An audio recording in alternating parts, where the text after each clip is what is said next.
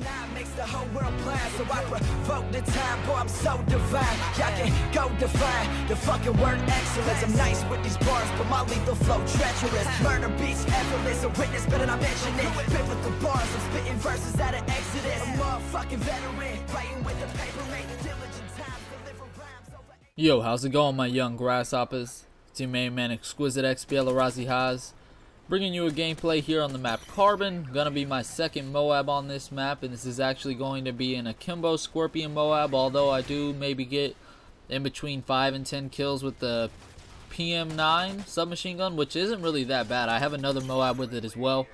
I'd just like to point out, I'm a little bit disappointed right now because I've been trying to get an MK14 M.O.A.B and I keep dying around 15 and 20 kill streak with it, and that really didn't make me mad, and I switched to the U-12 and I went on a 23 gun streak and I died one off, and I mean, that just really put me in a bad mood. But anyways, I'm using the PM-9 as my main weapon, submachine gun, but I'm running around mostly with the Akimbo Scorpion. So hopefully you all enjoy the gameplay, although I do have a life story that I want to talk about. I was doing, you know, the quotations, the bunny ears.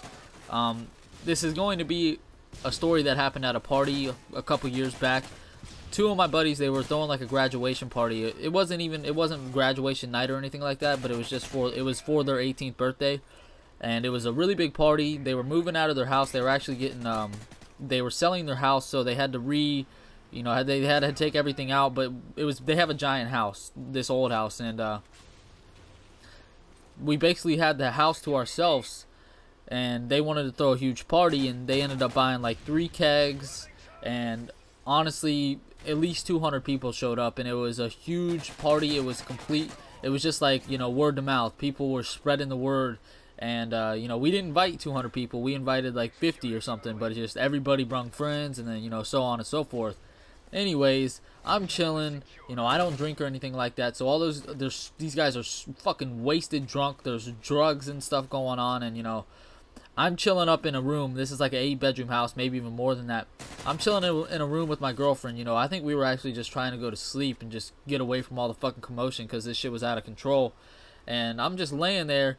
Randomly, one of my friends comes up, and I just want to mention this. My friend is 6'3", and he walks up with a black guy. I'm not racist or anything, but he was black. He was African American. And this black guy was taller than my friend, so he had to be at least 6'4", 6'5", and he had to weigh at least around, you know, 250 to 300 pounds. He wasn't fat, he was just fucking a giant. And basically my friend was like, yo, did you steal this guy's knife? Like, do you have this guy's knife? And I was like, what are you talking about? Do I have this guy's knife? What the fuck do I look like? A knife burglar? Like, what am I gonna steal this guy's knife for? And supposedly this gigantic, super drunk, probably cocained out, fucking, you know, Charlie Sheened out, Winning is you know, accusing me of stealing his knife. And he basically says, if I come, I'm gonna come back in like 5 minutes, and if you don't have my knife, you know, some shit's gonna go down. And I'm like, I'm not gonna fight this guy. I don't have a gun or anything. I would have shot his ass.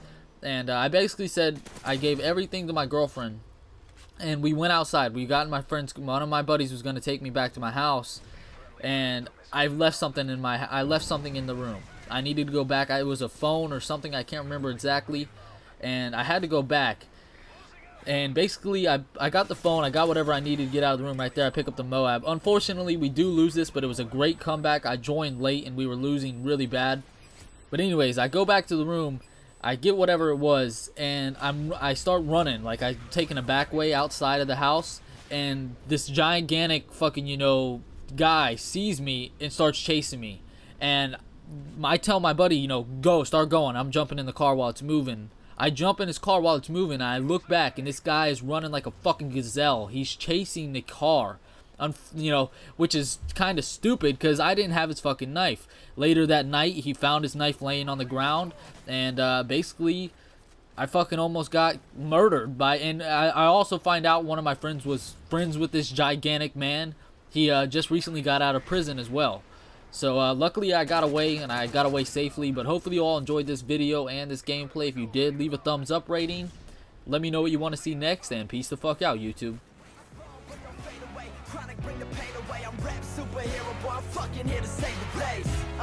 me and instrumentals just get along. Stuck in the present, but my soul's in the renaissance. I'm Simon set a sound, lighting up the room. And when I die, all I ask is put a mic up in my tomb. Writing since the womb, the hype is finna bloom. Hi-Rez, and yes, there's a hyphen up in the tomb. So I let my mind float till the pain disappear. I'm getting hella close till my once disappears. I look in the mirror and ask myself why. Homie, what's your motivation? Tell me what's your drive. Do you do it for the money or the love of it? Are you gonna quit? Have you had enough of it?